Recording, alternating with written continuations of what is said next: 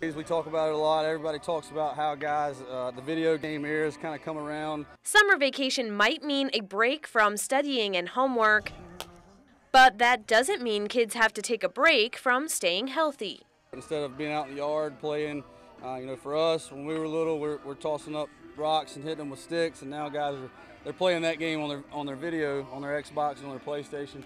Kids of all ages and all ability levels were out on the baseball field over at UNCW, brushing up on their skills and just playing outside. I'm really trying to get better and trying to play college baseball with these guys.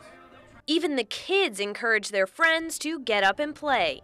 I inspire them to play sports and stay healthy because, I don't know, I just love sports. Get out and do something that you really love because it's not going to happen if you don't go get it.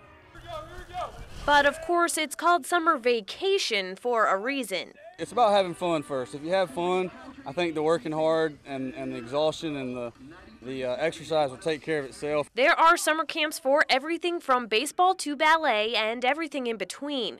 Great ways to keep your kids active and healthy while they take a break from their normally scheduled school activities. Oh, good slide. For Humpday Health, I'm Taylor Yakowenko.